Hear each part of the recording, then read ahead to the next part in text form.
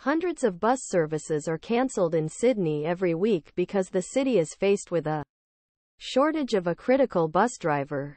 Private bus operator Keolis Downer, according to a leaked document obtained by 9 News, cancelled 489 bus services in just 5 days at the end of last month. However, Sydney is not given north with delays and cancellations that are common to the bus industry.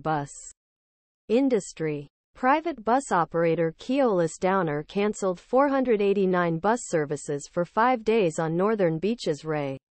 Tram Bus Association. Bus drivers' bad fees and long hours board for the staff turnover work gaps are an important issue, he said. They also claimed that the bus network added to the delays was privatized.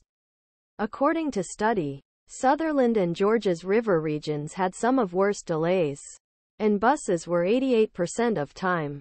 Since bus drivers are tired for bad fees and long hours, staff turnover and work gaps are an important issue. Buses in the Hills region and North Shore arrived in a timely 94% of the time, while services eastern suburbs are 94.8% of time.